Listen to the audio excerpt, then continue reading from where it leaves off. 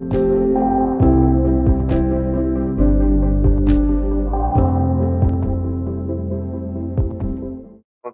Asper is up. Dr. Asper is also joining us. So we are here to talk to you about COVID-19, specifically about vaccinations and boosters. We were asked to come by, and we want to thank Intrepid and Darkblade for having us so we can talk to you about this important topic. So as a brief introduction, Dr. Asper and I are infectious disease physicians. We're board certified, and we started this company called Capsid Consulting to help businesses, schools, as well as facilities with infection control. We also take care of patients as well. We do have certified infection control nurses. So combined, we have over 50 years of experience, including some work at the WHO and the NIH. So that's who we are and what we do. So, and I also want to mention, I posted it in the chat room, but if anyone has any questions that come up during the presentation, feel free to post it in the chat room, and then we'll read it at the end of the presentation and try to answer it. So if you have the ability, feel free to ask the questions in the chat room. So when we give these talks, I kind of like to start with the state of the pandemic to try to give a global view as to where we are and what's been going on.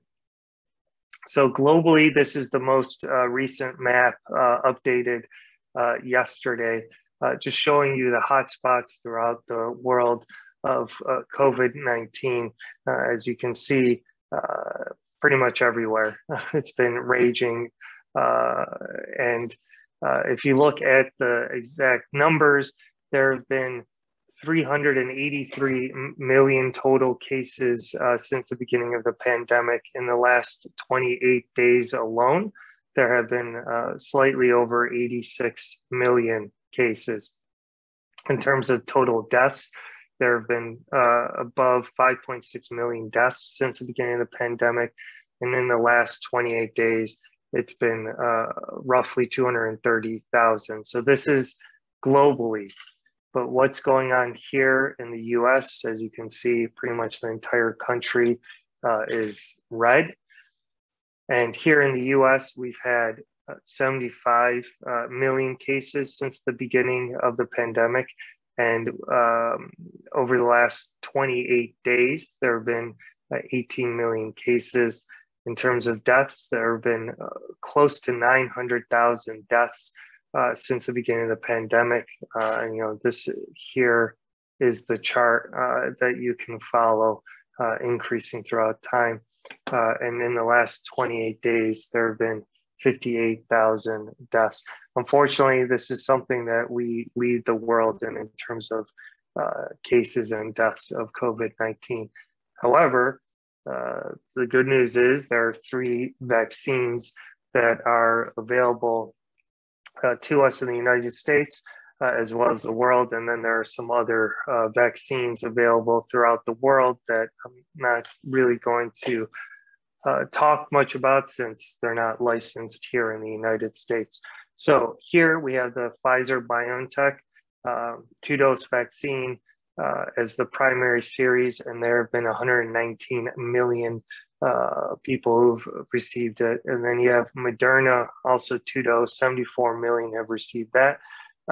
Both of them are now FDA approved. So before, when they first came out, they were under emergency use authorization, but Pfizer received FDA approval several months ago, and then Moderna just received it. And then there's the J&J Janssen single-dose vaccine. 16 million have been given out here in the States. So if you're looking at people that are fully vaccinated, so fully vaccinated for this purpose is 2 doses of the Pfizer, 2 doses of the Moderna, and 1 dose of the J&J. Terminology is changing to say, are you up to date with your vaccine? So that's including the booster dose, and we'll get to that later in the talk.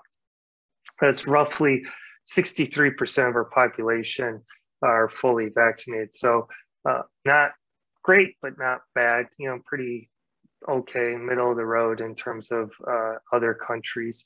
But if you look, the vast majority of people above 65 have been fully vaccinated, which is great. So 88% of that population.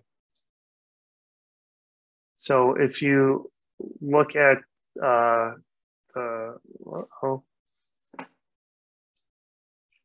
that's weird. Oh, there it goes. Sorry about that. So if you look at the world in terms of the total vaccine doses given, there have been close to 10 billion doses of vaccine given throughout the world, which is, obviously huge number. So we actually have a huge advantage in that so many doses have been administered in such a short period of time, and it gives us a unique opportunity to study the vaccines as well as any side effects or adverse events from the vaccine. So incredible number of doses have been given out throughout the world.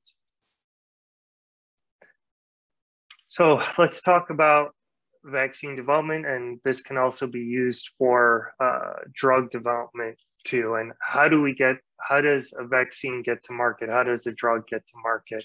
They follow the same path. So this is usually the path. Okay, so first there are preclinical trials. So what that is trials with usually small mammals to see if the drug or the vaccine is effective in that population, whatever you're trying to study. So that's a preclinical trial. So once that's proven, then you move on to phase 1. So what is a phase 1 clinical trial? So phase 1 clinical trial just looks to see, is the vaccine or medication safe in humans, and also what dose. So they'll try different doses to see which one has more side effects, which one has less side effects, things like that. Phase 1, usually very, very, very small because you're just looking at dosing and also, are people safe? So after you finish phase 1, then you move on to phase 2. So phase 2 is what you're looking at effective, and are there side effects now that you're giving it to more people? Again, phase 2 is still pretty small, maybe 100 patients or so, maybe a little more, a couple hundred, but still small, still looking at whether it's effective and or not. Then after phase 2, you move on to phase 3 trials. So phase 3 trial is just, you have a control group. So this control group is getting what's called a placebo, whether again, that's a fake vaccine or medication, or like a sugar pill, versus the control group, which is, people that got the vaccine or the medication. And you try to it's randomized controlled. So you're controlling the populations, you're trying to get rid of any variable, and it's much, much larger than phase 2 clinical trials. And basically that trial looks at whether or not what you've been studying in smaller numbers actually does work when you bring it out to a larger population. So that's a phase 3 clinical trial. When that's completed, and then you've proven that this medication or vaccine works, then you move on to manufacturing. So the company will start making whatever it is that you are studying, and during that time they'll also move for approval, and then it gets approved, goes to market, and then there's post-market safety monitoring, because now you're giving it to even more people, and occasionally things will crop up when you give it to more people than you saw in a phase 3 clinical trial. So that's how it works, okay?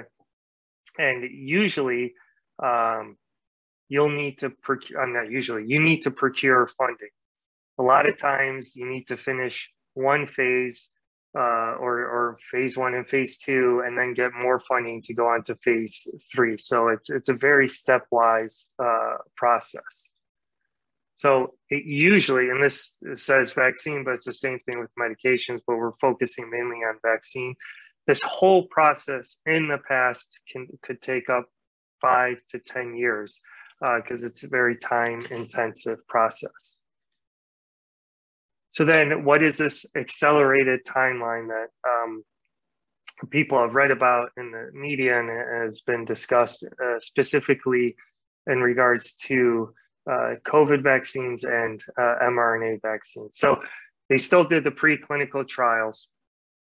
So that was the same. And then they were able to do a few things that really accelerated the timeline. So the biggest one probably is manufacturing. So all the governments throughout the world got together and threw a ton of money at this problem in terms of developing a vaccine. The previous administration had Operation Warp Speed here in the States. So you had all this funding, and they basically told companies, listen, just work on the vaccine. If it's a bust, it's a bust. You're still going to get the money. So companies now aren't afraid of losing out on all the money they've usually invest into developing a medication or a vaccine. So because of that promise, the manufacturing started right away. Before we even knew the specific vaccine could work, they started manufacturing it right off the bat. So they're not waiting for all the different phases of the clinical trials to finish. So that was a huge thing. The other thing was, we're in the middle of a pandemic. So a lot of problems with these phases is, and especially when you're studying vaccines more so than just medications, is you need to recruit people, and then these people need to be exposed to the disease. And that's in order for you to figure out whether or not the vaccine works. And some diseases, they're not, as obviously as rampant as COVID-19. So when you're looking at a vaccine to say chickenpox or pick a disease, you have to follow these people for a longer period of time because they have to get exposed to it before you can figure out if it works. So that's not a problem right now, obviously. So because of this huge population of infected individuals and people getting exposed to COVID-19, they were able to recruit people much, much faster. This also allowed them to overlap the clinical trials because they were getting the data at a much faster rate and were able to make conclusions from this data far quicker than previously. So each phase of the clinical trial was still completed. And so I want people to be assured that they were still all done. But because they were able to overlap them due to the number of people, they were able to finish them much faster. In addition, you're not having to procure funding between one clinical trial and the next phase of the clinical trial. So there's no waiting. So they're able to do all of this quickly.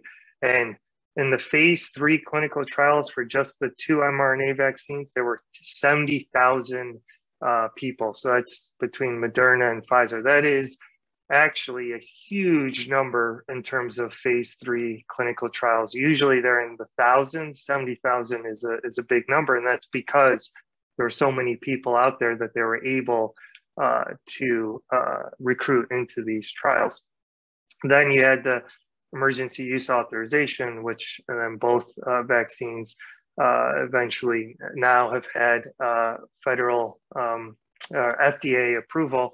And now, since then, they've been doing the post-market safety monitoring, which is pretty common. So because of all of this, the accelerated timeline took 1 to 2 years. So again, just to kind of summarize, because I think this is important, and a big take-home message is They were able to do this in the 1 year because you had significant amount of funding from government institutions.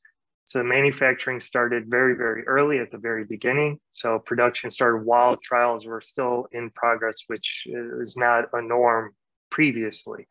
And you did not need to secure funding between phases. Then, unfortunately, there's a very large population with disease, so easy to recruit patients for trials, and you were able to overlap the different phases of the clinical trials, and you were able to demonstrate effectiveness of the vaccine at a much faster rate. So those are all the reasons, sort of in a nutshell, of why mRNA vaccines were able to be developed so quickly. And there are other reasons too, which I'm going to talk about. So let's take a step back and discuss what is a vaccine. So, and what is the purpose of a vaccine? So a vaccine is typically a piece of a virus or bacteria or the actual virus itself, and you introduce it to a person, and that will trigger their immune system to make antibodies that recognize said virus or bacteria. So if you encounter it during your life, you'll have protection already set up against it to either prevent infection or prevent serious illness. So in the past, traditionally, these were the 4 different types of vaccines that we had. So you had what's called live attenuated, which is the actual virus, but it's been damaged or weakened in the lab before it's administered. And an example of that is MMR, which is the measles, mumps, rubella vaccine. You can have an inactivated one, so you have the virus and you kill it. That's usually what the influenza vaccine is, the adult influenza vaccine anyway. The kid one is a little different. So the influenza vaccine is an inactivated virus. You could have one that's, if a virus or a bacteria produces toxin, you can take that toxin, make it inert, and introduce that. So tetanus is a very common version of that. And then finally, it's called a recombinant protein. So protein is just, a piece of, it's not genetic code because that's DNA, but a protein is part of the virus, whether it encodes for making an enzyme. But you take that and introduce that. And that example of that is hepatitis B or the HPV vaccine.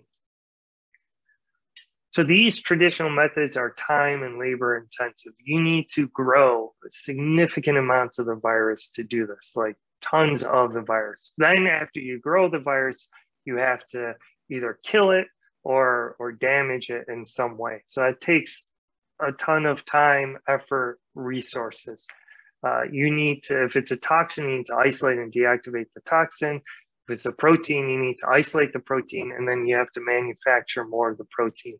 And that doesn't even take into account, like, you're working with live pathogens in the lab. So you need a certain, what they're called BSL lab to work with certain viruses, depending on how dangerous they are. And you'll need to transport these pathogens. So all this stuff takes a lot of time and effort. So again, another reason it would take vaccines a really, really long time to be developed is just the technology that we've had available. But everything changed with the mRNA vaccine development. So taking a step back, what is mRNA? So mRNA is what's called messenger RNA. So we have DNA. The DNA is our genetic code. And then the DNA can get what's called transcribed into messenger RNA. And messenger RNA are very short snippets of code that usually encodes for a protein or enzymes that our cells need. And so there's a molecule called the ribosome that will come in. It'll read that message or that code on the mRNA and then produce the protein. These mRNAs are very transient. They don't last a long time. One immunology professor was giving a lecture, and I kind of liked how he compared it to. He compared it to the story function on Snapchat. Like it's there for a short period of time and then it goes away. And that's really what mRNA is. So it doesn't last a long time in the cell at all. So, this slide is a very busy slide, and I will try to guide you through it in a nutshell. But it just shows you how long mRNA technology has been in development. So first, it was discovered way back in 1961. So that's when we're like, oh, this molecule, this is mRNA. So that is when it was first discovered and figured out what it was for. As early as 1978, they proved that you could introduce mRNA from one species to another species, and then it will still encode for the protein from the original species. So what they did is they took mRNA from a rabbit, put it into a mouse model, and they found protein specific for the rabbit in that mouse model. And then they're like, after much time in development, they were like, oh, maybe we can use this to trigger our immune system to respond and then create a vaccine with this method. And before actually the 2000s, I just want to let you know the first company that was founded specifically regarding mRNA technology, whether that's used as therapeutics for cancer, that was the other big one, or vaccine, was in 1997. So they were already looking into this in the 90s. And then in the early 2000s, they figured out the big problem with mRNA is, as I mentioned, it dissolves very, very quickly, especially if you take a viral mRNA and introduce it to a mammal, it dissolves very fast. So it took a long time to kind of figure out how to stabilize the mRNA, which they eventually were starting to figure that out in the early 2000s. So 2005 and 2008, a couple seminal papers came out. Then they were trying to figure out how to package this, and that ended up being fat particles that they put around the mRNA, made that molecule more stable. Plus, these fat particles were charged in a way that it was able to attach to your cell's membranes, and then the mRNA was able to get into the cell. So that took a long time to figure out. So once they were figuring this out, they actually were looking at mRNA vaccines in 2012 to RSV, influenza. It's not listed here, but Zika is another virus they were looking at in terms of the mRNA vaccines as far back as 2012. After 2012, it's not listed on this, but in 2018, an mRNA-based therapy was approved. This was for a fairly rare disease or complications from a rare disease. But it was approved in the US as well as in Europe in 2018. So that was the first medication based on mRNA was approved before COVID-19.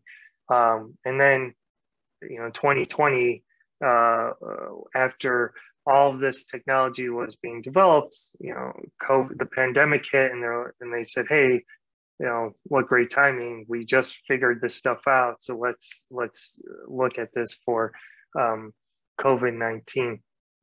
So, most of the development went into the package and logistics and how to get it into the cell and keep the mRNA from degrading. So once these issues were resolved, it provided a method for us to use the mRNA vaccines. And the other great thing about the mRNA vaccines is that the way they're packaged. So it took us a while to figure it out, but now we know it's mRNA, it's fat particles around it, or fat molecules around it, and then essentially sugar around that to stabilize it, or what are called polyethylene glycols. So that's it. Those are the components. You don't need to add anything else.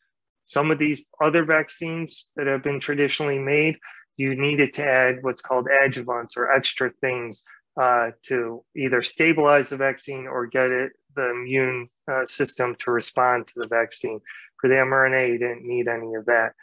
So it's basically these three things, and you don't need to grow anything. It's just totally based on a genetic code. So once you know what you want the mRNA to encode for, it's essentially plug in. You take so they have the setup for COVID. Let's say there's another disease that comes in the future, and it can work with the mRNA. All you have to do is remove the mRNA portion of it that encodes for COVID-19 and just stick in the one for the next disease. So this really could, well, it has revolutionized vaccines for COVID-19, but it could definitely revolutionize vaccines moving forward for other diseases. They've just started a trial with HIV. The first patient was just recruited last week. So it can be used for other diseases. It can be used for cancer therapeutics. I mean, this is revolutionary to the point that people are already discussing, experts in this field are already discussing that, this is Nobel Prize worthy. Some of the earlier research that was done 20, 30 years ago, those labs most likely will be nominated for the Nobel Prize at some point in the future. That's how revolutionary this technology is. And as you can see, it didn't happen overnight. I mean, this dates back for 50 years, the discovery of mRNA, 25 years to the first company being founded. So, and this has been a very long process that just was starting to finish off once COVID hit. So, so the common questions I get are, Dr. Sarfal, I'm worried about side effects from the mRNA vaccines. All vaccines have side effects. This is just looking specifically at Moderna and Pfizer. And as you can see, an injection site reaction is the most common one. It happens about half the time. That's usually the sore arm that people get. Tetanus is famous for doing that. It can cause fever or headache or not feeling well. So a lot of people do get that. But if you're looking at side effects that are very, very dangerous, that will make you seek out medical care, it's very low. As you can see here, it's very, very low. And we'll talk about the specifics for that. So one that you may have heard the most about is myocarditis or pericarditis. So what is that? So that is inflammation of the heart. That's what it is, okay? And does it happen? Yes. It also seems to happen more frequently with the Moderna vaccine than the Pfizer vaccine. And it happens most frequently in a certain age group, usually young males, so 18 to 30. But when it does happen, vast majority of cases are very, very mild and easily treated. Usually you give what are called NSAIDs, which are, like ibuprofen, Aleve, things like that. There have been a few cases here and there that have required hospitalization. So can people get sick from it, from the vaccine? Unfortunately, yes, but it's an extremely rare phenomenon. Even with the highest number from Israel, it says 2 out of 100,000 doses. So that's 0.00021% risk of this myocarditis from the vaccine. So very, very small. And the thing to keep in mind is the overall risk of this exact same problem with COVID is 0.146%. So if you look at the numbers, you are 70 times more likely to develop myocarditis with COVID-19 than with the vaccine. Now, some people argue, well, we don't know what the denominator is for COVID-19, meaning that, you know, a lot of people get tested and it's not reported because they're doing home tests or whatever. So that number, the denominator, is actually a lot larger than what, say, the CDC is using. That's fine, and it's probably true, but let's just say it is larger, you know, tenfold, 20-fold. I mean, you're still going to be far more likely to get the heart inflammation from COVID than you are from the mRNA vaccine. And that's the take-home point, is any side effect that you can get with the vaccine is magnitudes higher risk from COVID itself. So the other question we frequently get is the vaccine effective anymore? Case numbers are going up, so what's the point? These are just some data from the CDC COVID tracker, and and you have to figure out how you define effectiveness, right? So there's effectiveness against infection, but the way I look at it is the point of the vaccine is to prevent severe disease and to prevent you from getting so sick that you need to seek out medical care or God forbid, be admitted to the hospital. So that's how I view it. So yes, infections have gone up, but even if you're fully vaccinated, as you can see in this graph, the blue line, you're far lower than the unvaccinated. And that holds through all the age groups. So if you're unvaccinated, you're 4 times more likely to be infected than someone who is vaccinated. Now, this is looking at hospitalizations. And as you can see, at least as of December, if you were fully vaccinated, you were still pretty protected against hospitalizations. So 80% effective at preventing a hospitalization. And then finally, deaths. If you're unvaccinated, you have a much, much higher chance of dying than fully vaccinated. If you break it down by age group, yes, the older you are, so 65 and older, that is the highest risk. But still, even in the younger population, you are at more of a risk of dying from COVID if you're unvaccinated versus vaccinated. I mean, if you look at the totality of it, you're 15 times more likely to die from COVID if you're unvaccinated. So again, the take-home point, no vaccine is 100% effective in preventing infection. Vaccines, though, can provide protection against severe illness and hospitalization. So if you're vaccinated and you get COVID-19, yeah, you can get it, but you'll be sitting at home feeling, cruddy, watching Amazon Prime or Netflix or whatever at home. If you're unvaccinated, your chance of ending up in the hospital, in the ICU, and potentially dying from COVID, much, much higher. So that's the thing, unvaccinated, I can get really, really sick and end up being in the hospital. Vaccinated, I can catch it, but I'll feel lousy, but I'll be at home. And that's where, unfortunately, we are in the pandemic. It's not a never get COVID or get the vaccines. You are going to be exposed to, or have been exposed to COVID. And we're the vaccine is trying to prevent you from getting very sick from it. Common question I get, Dr. Sarpelli, I'm young and healthy. Why should I get the vaccine? Even if I get sick, it's like having a bad cold. What's the big deal? This is data up until August, again, from the CDC, basically looking at hospitalization rates, and they broke it down by age groups and vaccinated versus unvaccinated. And even for the younger population, so 18 to 50, if you're unvaccinated, you're 14 times higher to end up in the hospital than someone who is fully vaccinated. So that's one reason, that young people should get vaccinated. The other reason that I think kind of gets lost in all of this is what's called either post-COVID syndrome or long haulers or long COVID. This is becoming a really big problem among COVID survivors. So I actually was just listening to a talk this morning from an expert that runs a very large long COVID clinic and is doing a ton of research into it.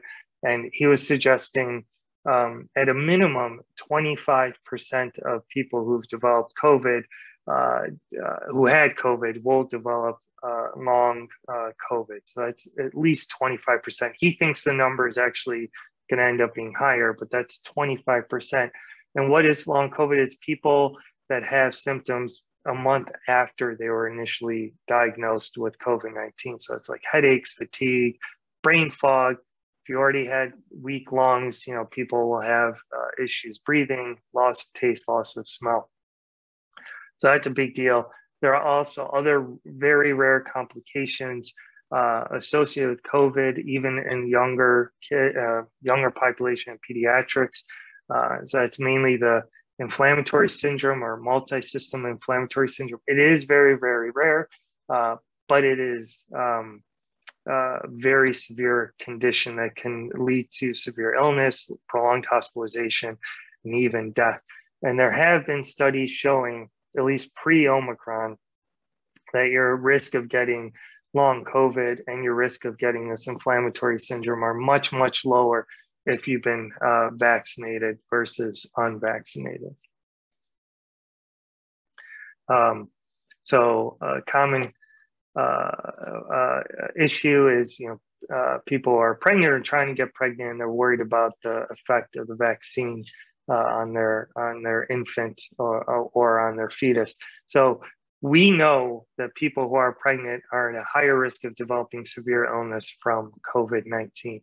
We also know that if you're pregnant and you get COVID-19 during your pregnancy, you're at a higher increased risk of preterm birth. To date, there are systems in place to monitor pregnancy as well as post-pregnancy complications from medications as well as from vaccines here in the States. And we have not seen any issues with the vaccine during pregnancy or during breastfeeding. So there's no evidence to suggest that the vaccine can cause infertility, which is another thing that was out there in the news media. In addition, if you are a breastfeeding mother, if you get vaccinated, your immune system is going to produce antibodies to protect you from the virus. Now, these antibodies will get passed on to your infant through your breast milk, which is called passive immunity. And infants are obviously, there isn't an approved vaccine yet for those of that age group. So this passive immunity may actually help them as well. Another common question that we get is people who've already had COVID, who may have checked their antibodies. They ask why should they get the vaccine. Full disclosure, I'm originally from Chicago, so I can't help but throw a dig at Aaron Rodgers. But let's look at previous infection versus vaccination. We think that vaccine induces greater antibody response, which on average lasts longer than antibody levels induced by infection. Again, this is stuff that came out in November, and data suggests protection from reinfection can last only 90 days. We also think that vaccination produces a wider breadth of response, meaning that it will probably be more protective against variants, and we're actually seeing that. If you had Delta, you were not protected against Omicron. The reverse isn't true. Omicron seems to be protective against other variants, and that is why it was able to take over throughout the world. But having Delta did not protect you from having Omicron. But if you were vaccinated, you did have some protection against Omicron. And there was a study that came out in November that said unvaccinated adults with previous COVID-19 infection were 6 times as likely to be hospitalized versus fully vaccinated adults. I will say there was a report that came out a week or 2 weeks ago that made the rounds, and it did suggest that if you've been exposed to COVID before and you had COVID and you survived, you did have protection against hospitalization and severe illness. And this is still being studied. I will point out that this was just during the Delta, so this is pre-Omicron, and unfortunately every variant is teaching us something new. So will that hold through different variants? You know, I'm not sure. We have seen people in the hospital, and I personally have seen people in the hospital that this was their second time getting COVID. So it may provide some protection. We're still trying to tease out. And then the other point, take-home point is you had to have gotten COVID and then survived it. Hopefully you weren't that sick. Hopefully you didn't develop long COVID. Then you might have protection against other variants versus if you just get the vaccine, you don't have to go through all that other stuff. In terms of antibody levels, the honest answer is we don't know. There isn't a very good test for it. So there are many tests available, and many tests have EUA approval, but they'll look at different types of antibodies. You can't use one test and compare it against another test. The antibodies that they look at on the commercially available tests are totally different than the antibodies that labs look at to see if the vaccine is effective or not. We also don't even know if the antibody levels indicate protection from further disease. And if they do, we don't know if there is a threshold. If you go back and look at the original studies, the antibody levels that Pfizer and Moderna produced were like in the hundreds and even thousands. And the antibody levels that the Janssen and Janssen produced was like far lower. But when you looked at preventing hospitalization, the difference wasn't nearly that great. So we don't know if there is a certain level. The other thing to keep in mind is the immune system is very complex, and there are other parts of it. So your T cells are a very important part, and we know they play a role in immunity, and there's no good way to measure that. So it's not just all about antibodies. So right now, unfortunately, there is no test that we can say, oh, your antibody level is this, you're good to go. There are those tests for other diseases, and hopefully with more research, more time, we will develop that for COVID. Trust me, as a physician, I would love to have that, to be able to monitor antibody levels, but we just don't have a validated or good test for that. And then the last part is boosters, or what's being called being up to date with their vaccine. So now everyone older than 12 is recommended to have one. Why the change? Cases were increasing at the time.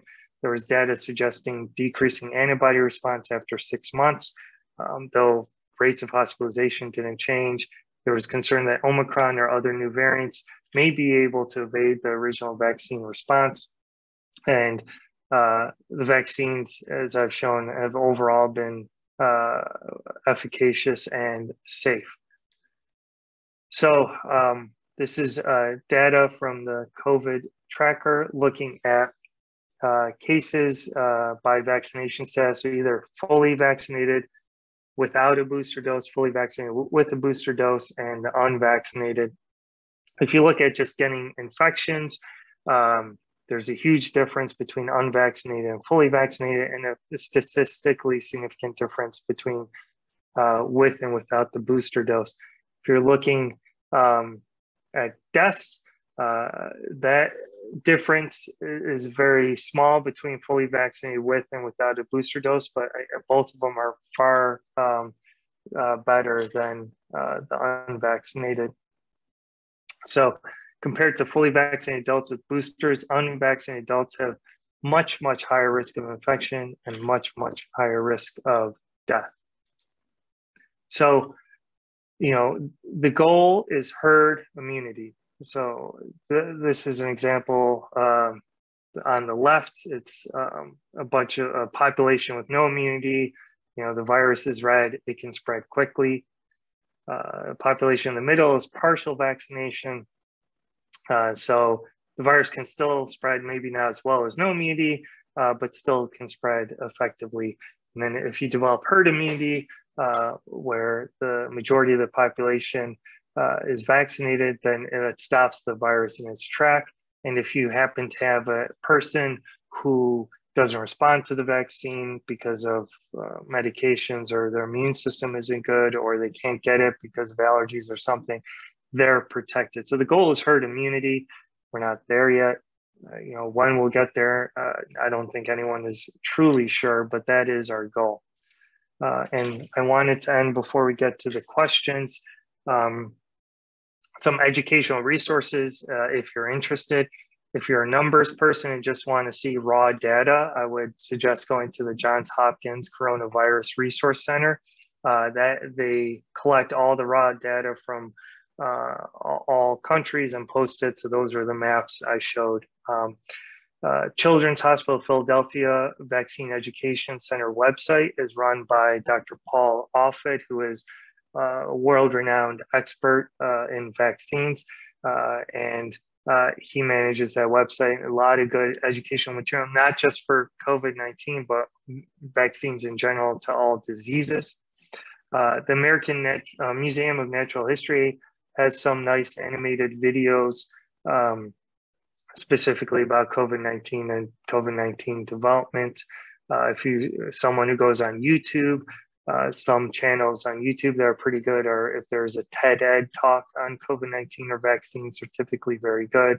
The SciShow does a pretty good job of breaking down research and really trying to distill it into more easily understood terminology.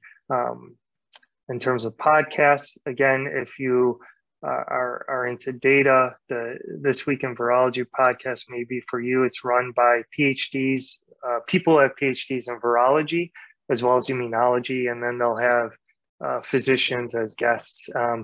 Sometimes it can be extremely technical, but they do a clinical update once a week from a physician who's the chair of infectious disease at Northwell. Those are usually very good. The Infectious Disease Society of America puts out a podcast, as does the MMWR, in terms of weekly reporting. And then again, Science Versus is another one that tries to break everything down. That is the presentation, and there have been some questions. And I'll let Dr. ask for. I've been talking a lot, so I'll let Dr. Asper take over some of the questions. Hi, everybody. Thanks, Dr. Sharpell. I think that was a very informative overview, and even I learned quite a bit from your talk. There's two questions. One is, I'll take this one. The question is, if this is safe with side effects rare, is it ethical to make someone take this against their will? If you are fine with getting COVID and fighting it with other options, why should I still get vaccines if I'm willing to take getting the risk of the virus? And this is a very difficult question, and a lot of us, like, we don't like to be put in this situation that, well, we're supposed to get a vaccine or not. But let me tell you just two quick little anecdotes that personalize this. So, I have a relative who has been wanting a hip replacement, and older, actually my aunt's husband, and he's hobbling around, not able to. We know that when he's just severe arthritis in the hip, and when you have somebody like that, that doing a surgery like a hip replacement, which is considered an elective surgery, is important, because otherwise they're not mobile. They can get pneumonia just because they pool their lung secretions and they don't move around. The quality of life is terrible. Well, his surgery has been postponed 3 times because of the hospitals are blocked full of of COVID. So that's one story. There's lots of stories with people needing elective or semi-elective or actually necessary procedures, but that aren't super urgent, that even people that need heart stents and things that they should be getting, but they're not getting because the hospitals are completely filled with COVID. And I think there's public health people. I used to work at the World Health Organization, so I know how they think, and messaging isn't always the best, or hasn't been the best, unfortunately. But uh, there's in public health, there's sort of an individual duty, and then there's a duty to your neighbor. So if you're whether religion or not plays a role, but we all have a duty to our neighbor, to protect hospital capacity. And I think one of the the thinking in public health has been, we really need to prevent our hospitals from getting overwhelmed. And how do you do that? Vaccinations. So I'm not coming down on what's right or what's not right, just trying to explain some of the background. And it's not always what's if you're talking about ethics and philosophy, is it the ethics of an individual versus the common good? But think of your neighbors, think of people around you, and that if one person thinks they have strong immunity, you may have a strong immunity, but we do know that certain people, for various reasons, are not able to. They don't have a good outcome when they get infected. So I just had a patient who she had one dose of the vaccine. She had a kidney transplant. Her husband was healthy, and they're both in their late 40s, healthy except for he's overweight, and they both got Omicron. He died at home of a heart attack related to blood clotting from coronavirus. So we forget that not just the pneumonia, but it was blood clotting. She's still in the intensive care unit. She just had a breathing tube removed. So maybe that one dose of vaccine was helpful to her. But terrible story. Could have been prevented with him being vaccinated. He's in his 40s. We've seen this. It doesn't happen all that often, but we've also seen a lot of younger people, and I see outpatients with long COVID, even high school students who, one day they were an A student, the next day, couldn't remember their multiplication to do reasonably well on their exam. So those are just some things to think about.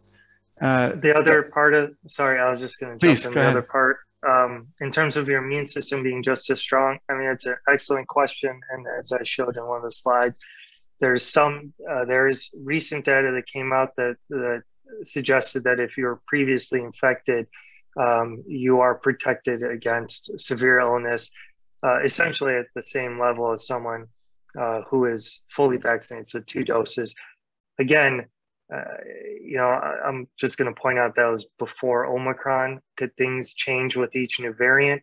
It's certainly possible. We do know that a previous infection with the Delta virus did not protect against Omicron as well. So we don't know if that's going to hold up. So that's answering that one part of it. And then, I understand, there is risk with the vaccine, but and as I tried to point out, the risk of getting COVID and having a complication from COVID is far greater. I mean, logarithmic magnitudes greater of getting a complication from COVID versus getting a complication from the vaccine. So complication from the actual disease is much more likely than a complication from the vaccine.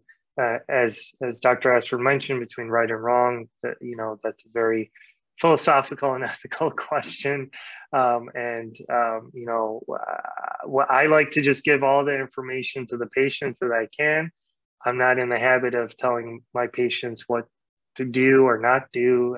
This is what I would suggest doing. This is all the information that I know at this time. and then try to make the best decision. And the other problem, besides messaging, as Dr. Esper mentioned, is that there has been the pandemic keeps changing. Unfortunately, there are new variants. We're getting more data. Science is imperfect. We keep learning more and more stuff every single day. So that's making us change our recommendations. So something we may have recommended 6 months ago may not hold weight now. And I think that's adding to the messaging issue. So that's that question. There was one question that we got before the presentation I want to make sure we answered, was about timing of the booster. After, if someone got COVID, when should they get the booster? So you can get it after you're out of quarantine and feeling better. So the party line most people will tell you is 10 days. After you contract COVID, you can get the booster. In reality, you are probably pretty well protected for at least the first 30 days. And theoretically, you might have a bigger response to the vaccine if you got it closer to when you had the COVID-19 disease. So if you wanted to wait 30 days, that is probably fine. But the party line is 10 days. But I don't think anything's going to happen between day 10 and day 30. And the likelihood of you having probably less side effects from the vaccine will diminish over time. So that was one. And then there's a question about boosters every 6 months. We don't know. I mean, the answer is we don't know. And it also depends on what you're looking at in terms of effectiveness of the vaccine. So, and what's important to society. So are we trying to prevent infections, or are we trying to prevent severe illness, urgent care visits, hospital visits, and hospitalizations? So it depends on what you're looking at. If you're trying to prevent severe illness, then you're probably not going to need boosters nearly as frequently, because we know that even if you've only received 2 doses, you're still pretty well protected against hospitalization. If you're trying to prevent infection, that's a different story. Then you're going to need boosters more frequently. What's the right answer? I think that is depending on what the community decides, and that may be different for each country. So that will determine how often you'll need to get boosters. I tend to look at preventing severe illness and hospitalization. So I think that's what's the most important thing, not preventing someone from testing positive. And I think this may change and is already starting to change. Most places aren't looking at case counts anymore. What they're looking at is hospitalizations from COVID, what is the hospital capacity, and how many people have died from COVID.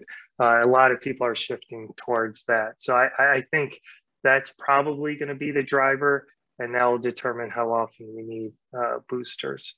There's another question that came in about from an employee. My wife is constantly in contact with COVID patients. She's a nurse.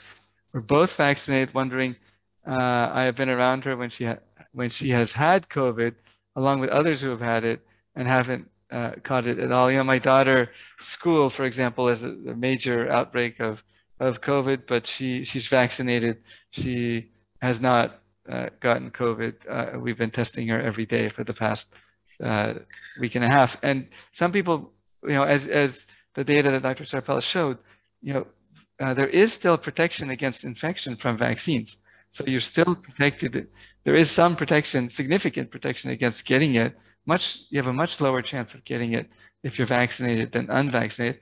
But some people, even if they're boosted, will still get it. And we don't know why that is, but some people react better to the vaccines than others.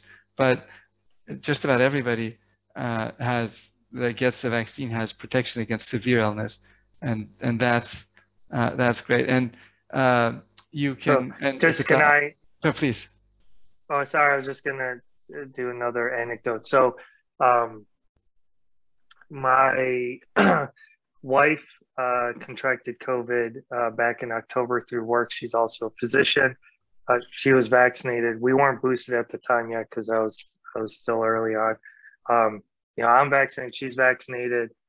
She got sick, and she ended up getting tested through her hospital, and she tested positive.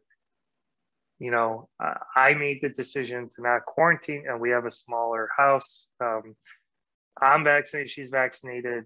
I was like, the chances of me getting it from her are probably very small because we know that people who are vaccinated shed less virus, especially, they may have a lot maybe on day one, and then it just drops quickly. So by the time she got diagnosed, she had been sick for 24 hours. I said, well, I'm vaccinated. The amount of virus she's shedding is probably low. I'm fine.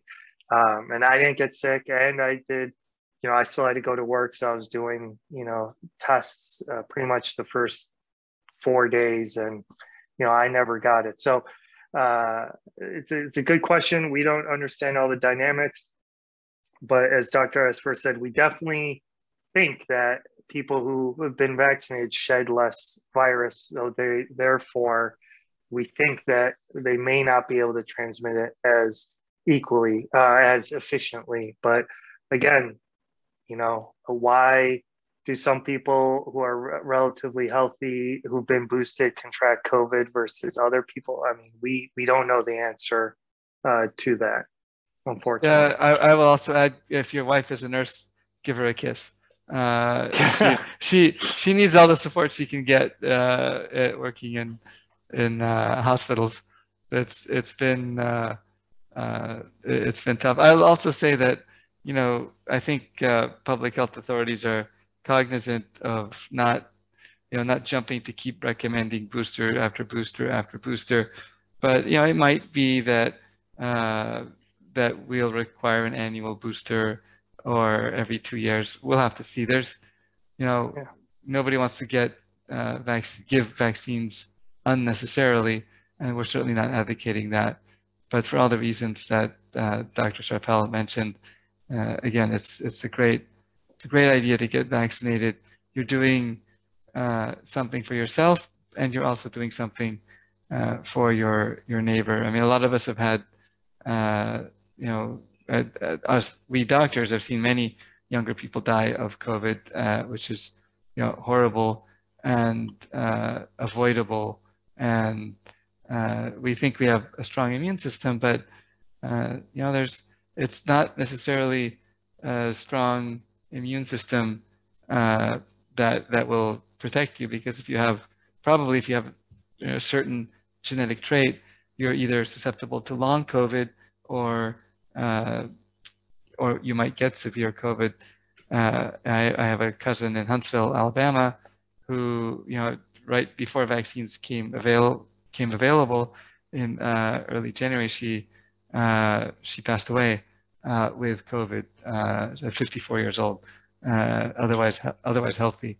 So it happens, and it's not something that we like to see. It's preventable, and going forward, I think that you might have heard what the governors were talking about, opening up society again. I think that restrictions will on gatherings, etc., will and should be loosened gradually as again, as hospital capacity is improving quickly now with Omicron sort of waning slowly, but still lots of hospitals in the country are still quite full, and staff is burnt out, and it's tough finding enough nurses and doctors to work in a lot of places now. It looks like there was one other question about timing of boosters. So if you've had the mRNA vaccines, so either Pfizer or Moderna, the booster is 5 months after your second dose. If you've had the J&J, it's 2 months after your J&J. There is a very small percent of the population who have had like organ transplants or on medications that affect their immune system. Those people actually, their primary series to be fully vaccinated is actually 3 doses, not 2. and then they get a fourth dose. But they're the only group of people that should be getting more than 3 shots at this time. Again, things may change. So I know that Israel is giving out fourth doses to their population. That's been reported. I mean, I think they're ahead of the science, to be honest. I mean, there's no data suggesting a fourth dose is needed. They've shown that antibody levels go through the roof with the fourth dose, but again, what does that mean? I have no idea. And antibody levels aren't the be all end all of protection. So at this time, unless you're a very, very, very specific population, I would not necessarily recommend a fourth shot.